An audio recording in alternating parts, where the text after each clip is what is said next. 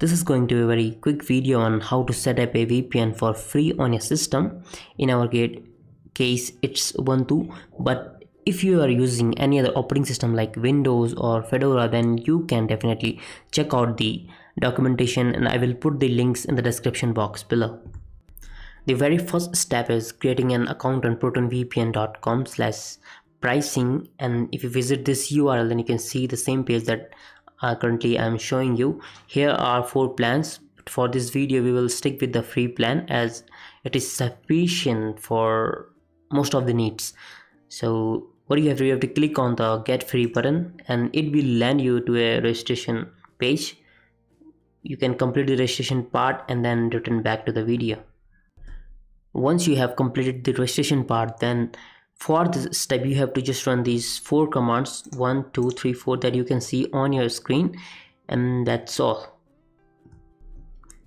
Now verify your Proton VPN installation. For this the command is protonvpn-cli. So if you see something like this on your screen, then it means it's installed. Now the very first step that we have to do is to log into the Proton VPN account.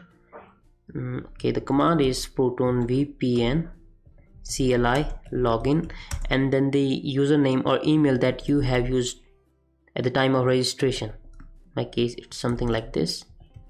So I'm already logged in, but in your case it will ask you a password. Then after this, next step is connecting to the Proton VPN. So for this the command is protonvpn-cli connect. Okay, so I was previously connected to a network, so this is a screen that you can see. So select any one of these. Okay, now you can see that we are connected.